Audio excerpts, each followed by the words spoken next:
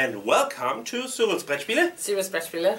My name is Nils, this is Kathleen, and today we are talking about one of my favorite cities in the United States, which is?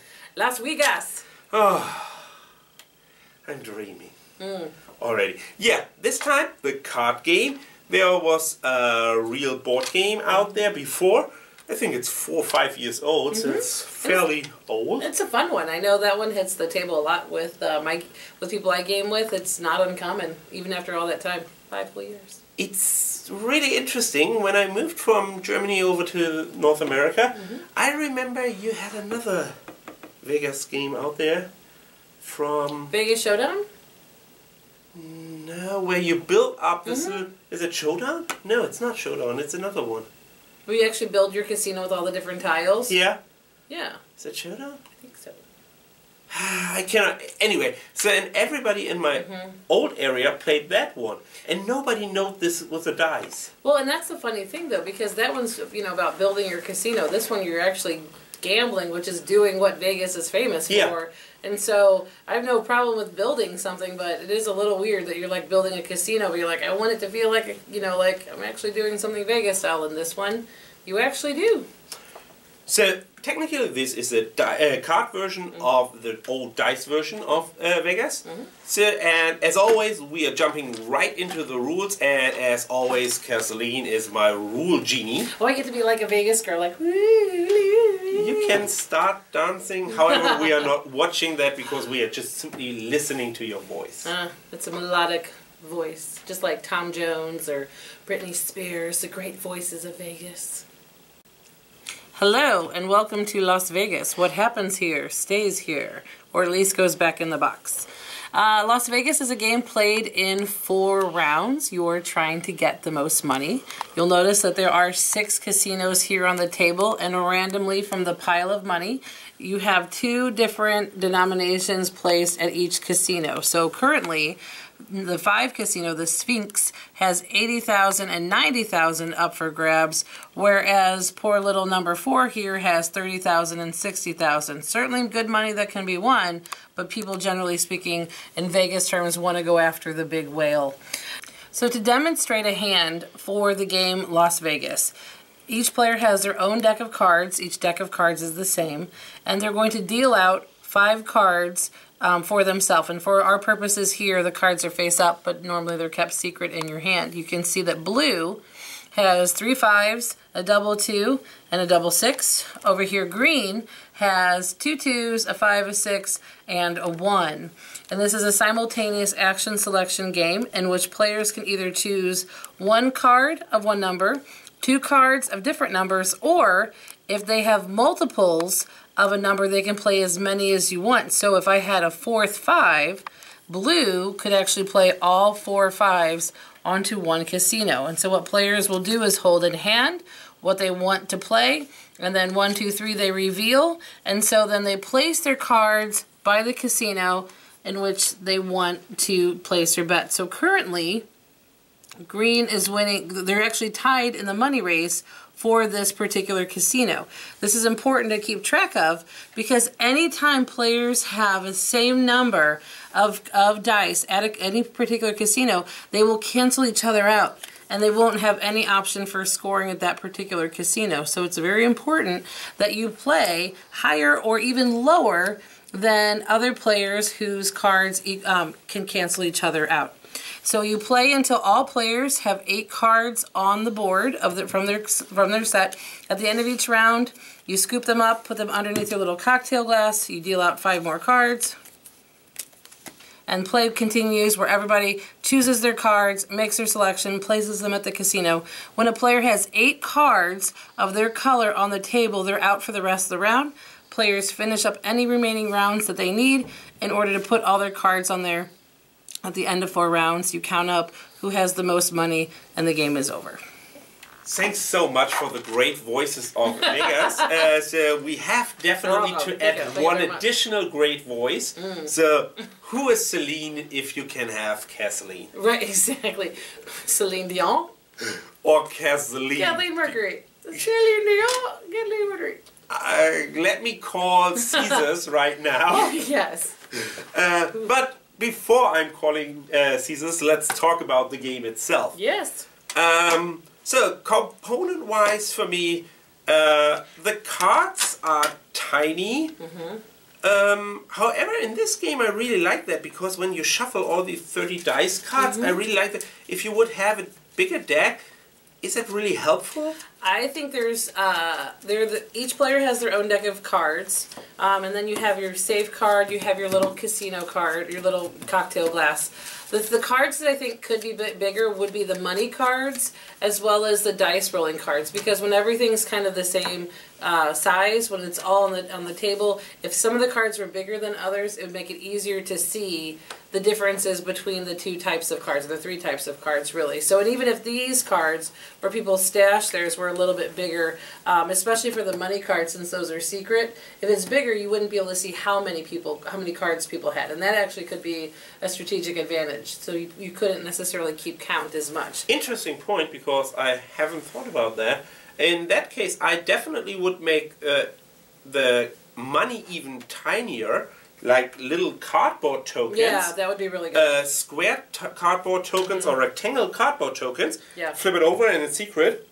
Then you don't need the safe card anymore. And the casino tiles itself, big and huge, so that you can lay around the numbers, and you still can see the casino card. So if you really wanted to make different sizes, as just a suggestion for the publisher, then you should do the casino card big.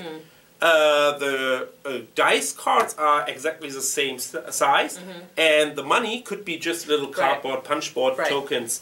I think that would make a huge difference to the game. I understand why, for manufacturing stamp purposes, it's easier to have the same size of cards so that you can get all of your print runs done, you know, the minimal number of sheets. But I think it wouldn't take that much, even if you didn't do the cardboard tokens, but just a few different card sizes here would make a big difference. It'd make it faster for setup too, so you wouldn't have them all mixed together. Make it really easy to see which is which.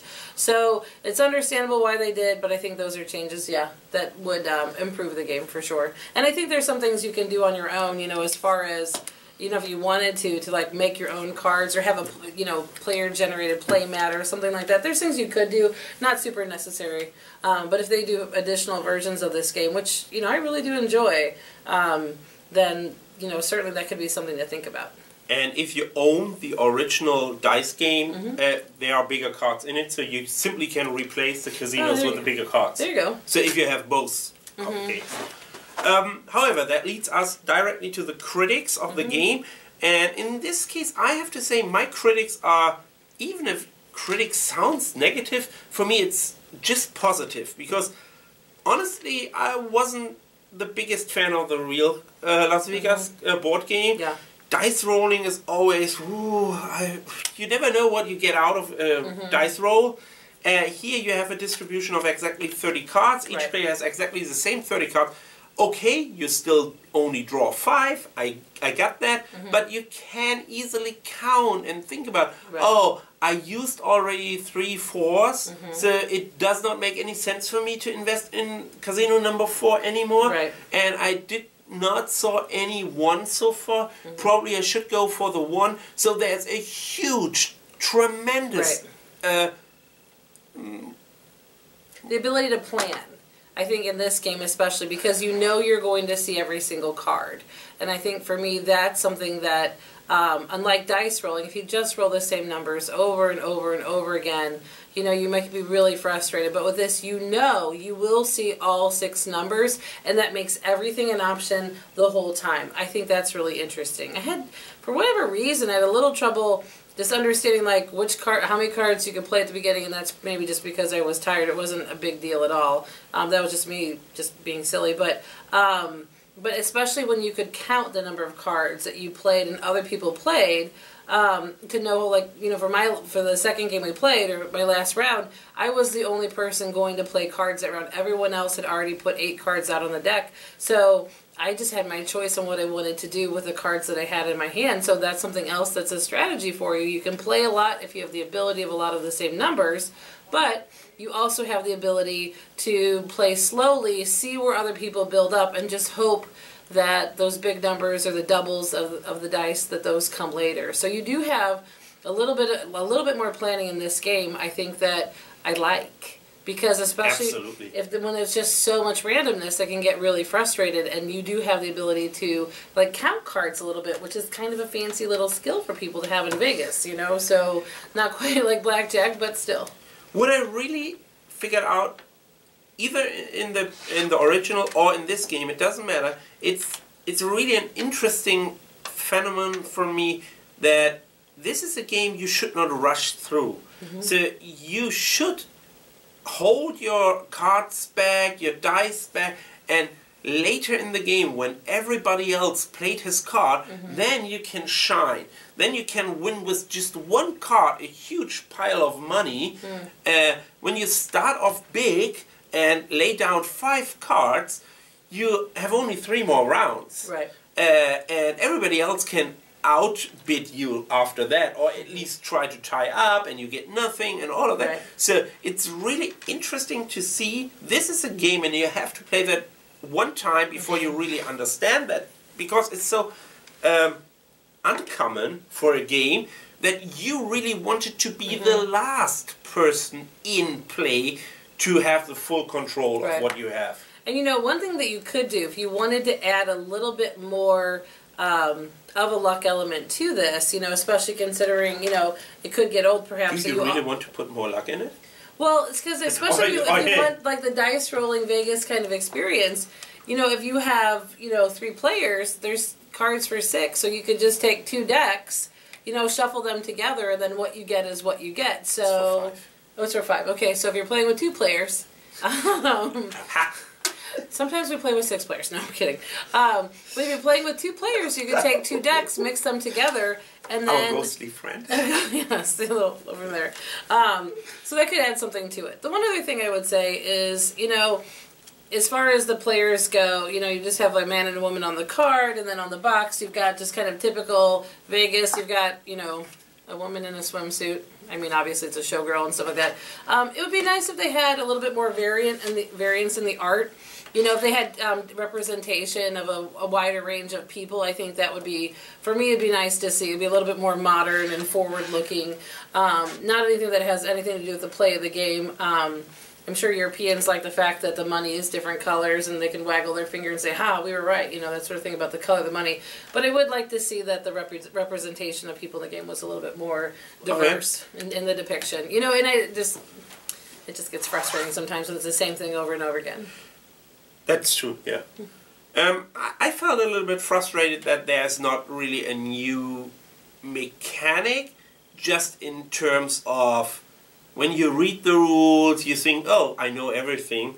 But when you actually play it, because of it's a deck of cards and you know exactly what cards you can expect, at least after the first game, it feels different. It feels different even if there's technically no real new mechanic in it. That's an interesting feeling for me. Right, and I think for me that's the reason why I would probably, I mean, there's times we want to have just the fun of the dice rolling, just, you know, true Vegas style. I mean, because it's just like when you hit it, it's the best thing ever. When you fail, oh, best thing ever. But especially for this, though, like if you want to have that kind of experience where you're trying to, you know, just taking away the Vegas theme itself is really to try to lay claim to different areas, different higher, lower values on the board. This makes it a completely strategic game. So even if people don't like the idea of Vegas gambling at all, then you can just ignore that. And it's just, I think, a really solid card-laying game. It's really interesting that you mentioned the feeling of dice rolling and real Vegas feeling. That was one of my critic points in the original game. They put normal dice in it. They should put laser-cutted dice in it. That would be cool. This acrylic, cool, big chunky dice. But they did not. So even if you play the original one, you don't have the feeling of being in Vegas. So that's fine. Just to add on. Right. Anyway, one interesting question I have for you. What do you think about the fun and replayability, especially the replayability of this game? How often would you play it before it's getting boring? Not in a row, in general. Well, I think for the price point and the size of it, I think, you know, I don't know, maybe, I don't know. I mean, I've only played it, you know, one day, so there's that. But I think this has like at least a decent enough amount of replayability in terms of like, 5, 6, whatever, times, which for me is enough to justify getting it. I think one thing that's nice too about this is if you have gamers like Grandma shows up, Aunt Agnes, she spends a lot of time at the casino with the girls, but she's not really into those kinds of games. You could play something like this. I don't have Grandma and I don't have Agnes, just to let you know. Gertrude then, sorry. Matilda. Oh, yeah! No, but I think the theme is appealing and accessible to people who don't play a lot of our games. And I think that's something... Our games? No, because like Can't Stop, we had some women come to a board game meetup and they had never heard of anything. They thought we were going to play Scrabble. We played Can't Stop with them and they loved it and ran out and bought it for their grandkids, and that's awesome. I think something like this has a wide appeal for a lot of gamers and non-gamers alike because people like the idea of winning money and people like the idea of Vegas, and unless you don't gamble, but that's a whole other episode, I guess. But yeah, but then probably you would never pick out a game out of the shelf where the name Vegas is on it. Right, with a girl in a bikini. I'm just kidding. It doesn't bother me. I just would like to see boys in bikinis too. So there's that. But either case. And there are no in Vegas. No. So if you really visit Vegas... Depends on where you look. Maybe in some shows, but not in the casino itself. Some casinos. Is there a special casino just for girls? Oh my god, wouldn't that be amazing? Anyway, okay. I like it when Nils gets sexist. It's adorable. Just kidding. I'm just kidding. No, you're very modern. You're very pro women. Woo. Okay, so my point is, I think this game would appeal to a lot of people. I think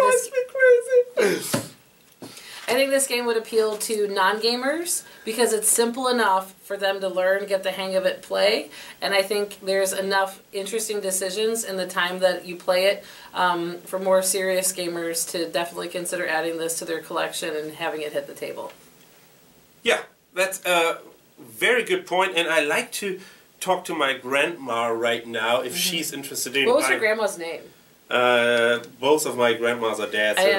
So are mine. Great. We're all sad now. What were their names though? Oh gosh, that's German names. They don't even can. Oh, I thought you were acting like you could remember. Oh gosh. Virginia and Teresa. Virginia and Teresa? No, that's not mine. Anyhow, okay, yeah, so I think we are almost done. Just let's go over to recommendation, not recommendation. For me, it's a good game. I really like it. So I would say for the price point, it's definitely worth it to put it in your collection. It's far more fun than it looks like on the first look. Oh, agreed. So therefore, there's no really reason to say don't buy it. No, go and buy it. Yeah, it's a good one. Play it if you don't want to, just to be sure, but this is one that I think you'll be okay.